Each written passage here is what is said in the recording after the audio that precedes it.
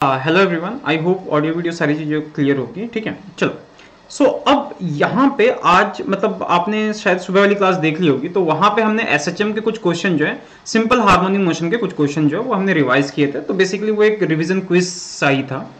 तो ये भी आपके लिए वैसे ही होने वाला है, बट ये जो टॉपिक हो, यहाँ पे जो टॉपिक हुआ that will be wave motion. Wave motion का ये रिवीजन क्विज है। ठीक है, सो प्लीज सबसे पहली बात कि आप लोग प्लीज इसका फॉर्मूला शीट जो उसको प्रिपेयर रखना और उसके बाद जो इसका क्विज जो है उसको अटेम्प्ट करना सीधा। ठीक है, सो बढ़ते हैं पहले क्वेश्चन की तरफ। इसमें भी वही होगा। ठीक है, ध्यान रखना कि आपके 5 एमसीक्यूज हैं। इसमें एमसीक्यूज का जो वेटेज है 2 और उसका -2/3। आपके 3 एमएसक्यूज हैं। ठीक है, एमएसक्यूज का वेटेज है 2,0 मतलब ये नेगेटिव मार्किंग 0। और आपके 2 एनएटीज हैं, तो 2 एनएटीज का जो वेटेज है 2 एंड अगेन 0। ठीक है, so okay, let us start करते हैं यहाँ पे। तो सबसे पहला क्वेश्चन जो उसको एक बार रीड करिए आप लोग। देखिए यहाँ पे क्या है कि speed of transverse wave in a string of density 100 kg पर मीटर क्यूब। स्पीड जो है वो आपको गिवन है 100 kg पर metre cube and area of cross section is 10 mm square.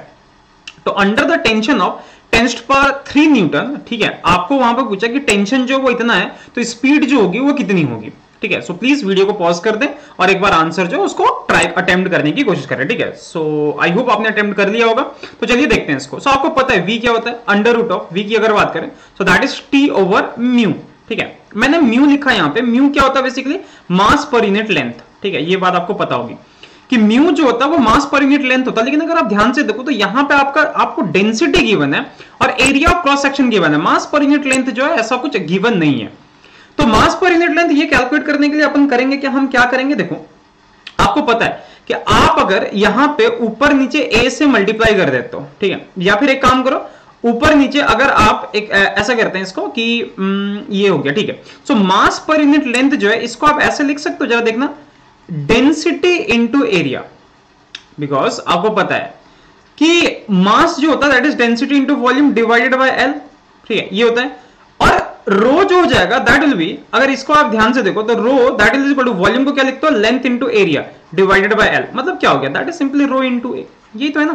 तो इसका मतलब मास पर यूनिट इन लेंथ की जगह पे आप rho into area of cross section भी लिख सकते हो। तो एरिया ऑफ क्रॉस सेक्शन आपको mm स्क्वायर में गिवन है, इसको क्या करो आप मीटर स्क्वायर में कन्वर्ट कर लो। ठीक है, तो म्यू आपका हो गया, टेंशन आपको गिवन है। सो v that is equal to under root of t की वैल्यू क्या है 10⁻³ और म्यू की वैल्यू क्या है आपने लिखा हुआ रो इंटू ए। रो क्या आपका 100 इंटू ए की जो वैल्यू है आपका है 10 into 10⁻⁻⁶। So when you will solve this, ये सीधा सा दिख रहा है कि आंसर जो आएगा ये पूरा आपका खत्म हो जाएगा 10⁻³ मतलब 10⁻⁶ जो ऊपर चला जाएगा अंडर रूट में। So the answer will be 10⁻³ metre पर second. So the right answer will be ए। अगर सही मार्क्स है तो प्लीज सही है तो +2 कर लेना, गलत है तो -2/3 कर लेना। ठीक है, ओके, बढ़ते हैं अगले क्वेश्चन की तरफ। अगला क्वेश्चन क्या आपका, थोड़ा ठीक से इसको देख लो। ये अ plane progressive wave has particle speed is less than the wave speed. Particle speed जो अगर वेव स्पीड से लेस है, पार्टिकल स्पीड याद कर लेना, पार्टिकल स्पीड जो होता है that is v that is equal to ω/k। आप इसको पढ़ते आ रहे हो शुरू से, ठीक है, तो याद रखना इस चीज को। और उसके बाद इट्स वेव स्पीड। ठीक है, सो सॉरी पार्टिकल स्पीड ये नहीं था आपका, पार्टिकल ये जो होगा v that is equal to ω/k that is the wave speed. Sorry, this is the wave speed, या फिर इसको आप फेज वेलोसिटी बोलते हो, that is the same thing here. ठीक है, तो थोड़ा इस चीज का ध्यान रखना। ओके, सो अगर हम vp की बात करें, सो v that is equal to ω/k। पहली चीज तो ये होगी। और दूसरी चीज क्या होगी आपकी कि आपका यहां पे क्या है, पार्टिकल की स्पीड। ठीक है, यहां पे दिया हुआ है पार्टिकल की स्पीड। अगर पार्टिकल की स्पीड आप निकालने जाओ तो पार्टिकल की स्पीड क्या हो जाएगा, vp that is equal to ω/k। ठीक है, ω/a मतलब बेसिकली द एम्पलीट्यूड थिंग। ठीक है, ये चीज हो गया, ये आपको पता है। अब आपको दिया हुआ क्या देखो कि vp जो है that is less than, vp आपका क्या है, फेज वेलोसिटी या वेव वेलोसिटी इसको लिख देते हैं, that is less than ω/k। मतलब क्या हो गया कि ये चीज जो ω/k a ओमेगा मतलब vp मैक्सिमम पार्टिकल वेलोसिटी, ये जो हो गया दैट इज लेस देन, चूंकि हम मैक्सिमम ले रहे हैं, ठीक है, मैक्सिमम ले लें तो एक लिमिट जो वो हमने सेट कर दिया यहां पे, that is equal to ω/k। ठीक है, ये कैंसिल हो गया आपका। एम्पलीट्यूड जो आ गया that is less than 1/k। इसका मतलब एम्पलीट्यूड जो हो गया दैट इज लेस देन, ये हो गया 1/k that is equal to λ/2π। Yes, तो इसका मतलब क्या हो गया, amplitude should have less than λ/2π। Amplitude जो होगा वो लेस देन होगा λ/2π। Yes, the right answer will B C. सी जो होगा इसका राइट आंसर जाएगा। ठीक है, अगले क्वेश्चन की तरफ ध्यान से देखो। Which of the following is not a standard wave equation, wave equation कौन सा यहां पे नहीं है, तो आप बहुत आराम से देख के आप बता सकते हो, ठीक है। एक काम करना, देखो यहां पे तो बहुत इजी से दिख रहा है कि ओमेगा के साथ जो आपका टी है, और अगर टी नहीं होता तो ओमेगा को आप लैम्डा के टर्म में या दूसरे टर्म में आप कन्वर्ट कर लो, करके आप बहुत आराम से कर सकते हो, ठीक है। तो वो चेक कर लेना, so the right answer will be ए, क्योंकि वेलोसिटी कभी भी टी के साथ मल्टीप्लाई होकर यहां पे नहीं आएगा, वो कभी आएगा ही नहीं। So the right answer will be ए जो होगा वो राइट आंसर। बाकी सारे देखना, सारे वेव इक्वेशन को सेटिस्फाई कर रहे हैं, ठीक है। और नहीं अगर होता तो ये रिलेशन जो है ये थोड़ा सा चेक कर लेना कि omega that is equal to 2 pi by T, और आपका जो ये होता है के that is equal to 2 pi by lambda. तो इस हिसाब से अगर आप देखोगे तो ओमेगा बाई के जो होता है that is simply velocity and which is equal to lambda over T, ठीक है। तो इसको चेक कर लेना, इसको मैं अभी मतलब इसको ऐसे एक्सप्लेन करने की जरूरत नहीं है, और आप आराम से इसको समझ सकते हो जो क्लास 12 से आप पढ़ते आ रहे हो, ठीक है। सो वही बात होगी कि अगर सही है तो +2 कर लेना, गलत है तो -2/3 कर लेना, ठीक है। सो बढ़ते हैं अगले क्वेश्चन की तरफ। एक बार क्वेश्चन रीड कर लो और जाके पॉज लो और उसका जाके चेक करो कि क्या है क्या नहीं है, ठीक है। हाँ, पॉज करके आराम से सोल्यूशन जो अटेम्प्ट जो उसको करो। A string of length L is stretched by L by 20 and its speed along this is V। अगर आप एक स्ट्रिंग के लेंथ को L बाय 20 से स्ट्रेच कर रहे हो, ठीक है, मतलब L तो ऑलरेडी है, इसमें डेल्टा L अगर आप इंक्रीज कर रहे हो तो उस केस में आपका क्या हो रहा है कि इसकी वेलोसिटी जो वो V है। तो अगर बोला कि speed of wave is stretched bye L bye 10, अगर आप वेव को L बाय 10 से स्ट्रेच कर रहे हो तो इन दैट केस आपकी वेलोसिटी जो होगी, वेव वेलोसिटी जो होगी वो आपकी क्या होगी, ठीक है। तो स्टार्ट करते आपको पता, देखिए आपको पता है कि टेंशन जो होता है वो कैसे जनरेट होता है। सो आप पार्टिकल को, जैसे आपने पढ़ा कि फोर्स ये जो है दैट इज माइनस ऑफ के एक्स, राइट। इसका मतलब क्या हो गया, ये क्या, ये एक्सटेंशन ही तो है ना, और ये स्प्रिंग में होता है, स्ट्रिंग में भी तो सेम चीज है ना, इंटरमॉलिक्यूलर मतलब मॉलिक्यूल्स के बीच में जो फोर्स होता है वही तो होता है। मतलब ultimately tension is directly proportional to the change in length, right. और आपको एक बात और पता कि वेलोसिटी जो होती है that is directly proportional to under root of T. इसका मतलब क्या हो गया कि वेलोसिटी जो हो जाएगा that is equal to under root of t1 divided by t2 and which will be same as, इसको क्या लिखोगे, delta L1 divided by delta L2। इसका मतलब v1 बाय v2 जो हो गया that is under root of delta L1 divided by delta L2। और देखो डेल्टा L1 की वैल्यू कितनी गिवन है, L बाय 20, और ये कितना गिवन है, L बाय 10। तो ये पूरा आपका कैंसिल हो जाएगा, ठीक है, L से L कैंसिल हो जाएगा। सो v1 bye v2 that is equal to 1 by root 2। ध्यान से देखो ये कैंसिल हो जाएगा, यहां से 2 नीचे आ जाएगा दिस। सो आपका जो v2 हो गया that is root 2 times v1, मतलब राइट आंसर जो हो जाएगा दैट विल बी बी जो होगा, ये आपका सही आंसर चला गया, ठीक है। ओके, अब ये वाला क्वेश्चन है, ये क्वेश्चन आपने पहले भी कर रखा है कि assume S1 and S2 as interfering sources, let S1 be ahead by a phase of 90 degree। तो आपसे पूछा related to S2 if an observer point P is such that PS1 minus PS2 that is equal to 1.5 lambda, then the phase difference will be। तो सीधी सी बात है, ये आपको difference given है already, इनके बीच का जो डिफरेंस है वो 90 डिग्री का है, मतलब 90 डिग्री के करस्पॉन्डिंग कितना हो जाता है, दैट इज सिंपली लैम्डा, ठीक है। सॉरी 90 डिग्री का है ना, एक सेकंड मेरे को या सो लैम्डा के करस्पॉन्डिंग जो हो जाएगा दैट इज सॉरी 90 डिग्री मतलब पाई बाई 2 का, ठीक है। तो आपसे पूछा फेज डिफरेंस, सॉरी यहाँ पे फेज डिफरेंस ही पूछा है, तो इसका मतलब क्या हो गया 1.5 इंटू, और लैम्डा का मतलब क्या हो गया, लैम्डा का मतलब क्या हो गया 2 पाई, और इसका प्लस क्या हो गया यहाँ पे 90 डिग्री, इसका मतलब हो गया pi by 2। So the right answer will be 3 pi plus pi by 2, that is equal to 7 by 2 times pi। So the right answer will be C। C इसका right answer हो जाए, ठीक। So I hope इसमें थोड़ी सी आपने ईमानदारी दिखाई होगी, ठीक है। अब बढ़ते हैं अपने अगले क्वेश्चन की तरफ। यहाँ पे पूछा है कि choose the correct statement for standing wave. Standing wave के लिए यहाँ पे कौन सा स्टेटमेंट जो है वो आपका सही है। There is no transport of energy along standing wave, बिल्कुल सही, ठीक है। प्लीज आप इसको ट्राई करना एक बार खुद से पॉज करके, उसके बाद फिर ये करते हैं, ठीक है। ये आपको सही है और ये होता भी है। Each particle on a string on which a standing wave is traveling is oscillating with frequency common to the two superposition wave। आपने किया होगा कि देखो आप ये करते हो ना कि y1 that is equal to something and y2 that is equal to something। आप क्या करते हो y1 और y2, यहाँ पे स्टैंडिंग वेव जो होता है वो साइन ऑफ ओमेगा टी, ये जो ओमेगा होता है वो इन दोनों से निकल के आता है, और उसके बाद कॉस ऑफ के एक्स जो भी करते हो या साइन ऑफ के एक्स जैसे भी आप लेते हो, बेस्ड ऑन कि आपका किस डायरेक्शन में मूव कर रहा है। सो उसके अकॉर्डिंग देखो ओमेगा जो होता है ना तो इसका होता ना तो इसका होता है, इन दोनों का कॉमन होता है। तो यस ऑप्शन बी जो है that is also correct.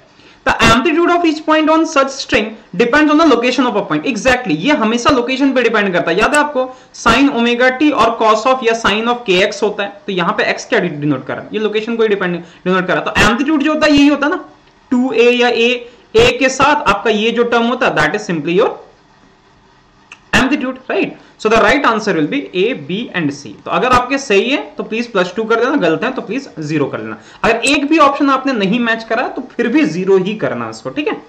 Okay fine, आगे बढ़ते हैं अगले क्वेश्चन।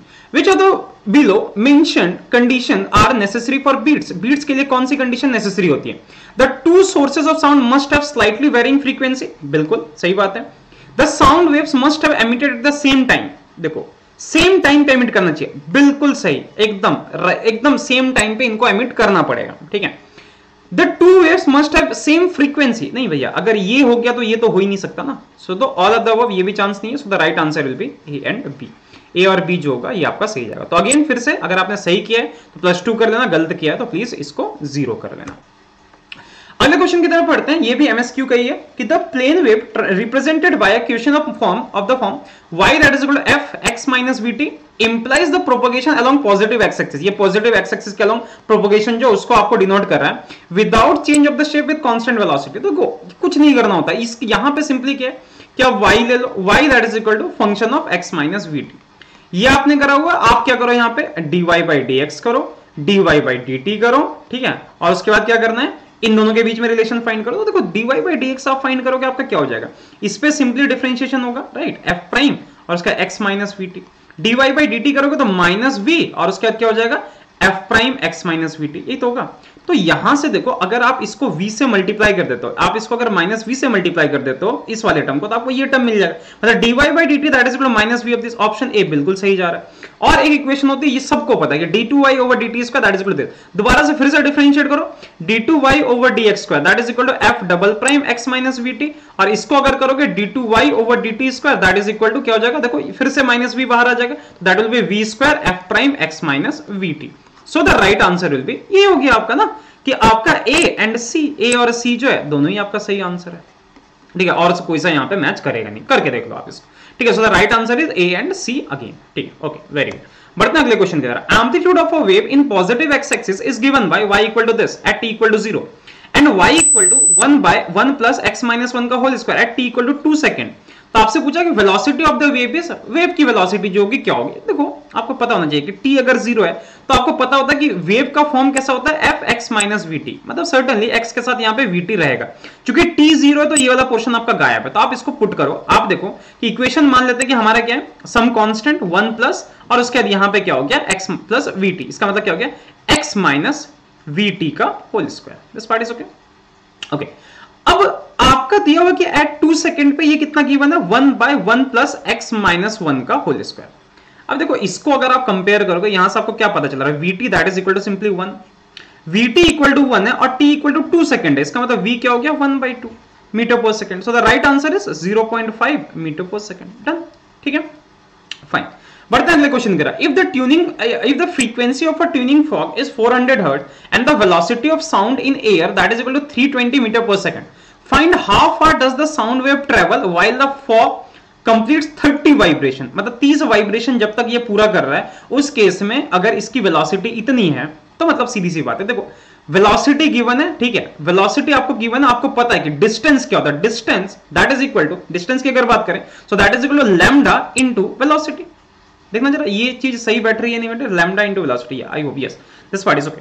सो वेलोसिटी मतलब डिस्टेंस जो हो गया that is simply s that is equal to lambda into velocity, velocity नहीं होगी एक्चुअली नंबर ऑफ वाइब्रेशन होगा, नंबर ऑफ वाइब्रेशन, ठीक है। इसको आप एक बार कंफर्म कर लो, नंबर ऑफ वाइब्रेशन आपको पता है, लैम्डा बाय टी करते हो ना, यही तो होता है distance, yes, lambda into T, sorry, ठीक है। तो बस यही आपको करना है, इसमें कुछ नहीं करना है, ठीक है। तो time period R lambda into v equal to n lambda ना, sorry v equal to n lambda, तो उसके बाद यहां से आप डिस्टेंस जो है कैलकुलेट करना। चलो ठीक है, एक बार ट्राई करते हैं फिर देखते हैं क्या होगा। देखो आपको यहां पे क्या है, लैम्डा अगर यहां से आपको निकालना है, सिंपली अगर आप लैम्डा निकालो सो लैम्डा इक्वल टू क्या हो जाएगा, v bye new, v equal to n lambda, v equal to new times lambda. So v और लैम्डा इसका अगर आप रेशियो निकालो, वेलोसिटी कितनी गिवन है 320, न्यू कितना गिवन है 400, तो इसको अगर आप निकालोगे कितना आ जाएगा आपका 4, 8 and 10, so that is equal to 0.8, ये आपका हो गया 0.8 मीटर, दैट इज लैम्डा। अब पता जब ये 30 वाइब्रेशन कंप्लीट करता है, तो देखो लैम्डा गिवन है इतना, 30 वाइब्रेशन का मतलब क्या हो गया, 30 बार इसका ऐसे ऐसे करके आगे जाना, 30 बार आगे जाना, तो इसका मतलब डिस्टेंस जो हो जाएगा that is equal to 0.8 into 30, so that is equal to 24। सो 24 जो हो गया, ये हो गया इसका distance 24 metre. So 24 metre will be the right answer. ठीक है, तो ऐसे और सेशंस आते रहेंगे। प्लीज आप टेलीग्राम का जो ग्रुप दिख रहा है आप उसमें ऐड हो जाओ, ताकि ऐसे इन्फॉर्मेशन आपको मिलते रहे, ऐसे क्वेश्चन आपके सॉल्व होते रहे। और प्लीज जाते जाते सारे लोग अपने मार्क्स जो उसको कमेंट सेक्शन में लिख लेना, और आप कहां से हो लिख दोगे तो अच्छा ही रहेगा। ठीक है, सो मिलते हैं जल्दी अगले सेशन के साथ, तब तक के लिए Tata, take care, bye bye.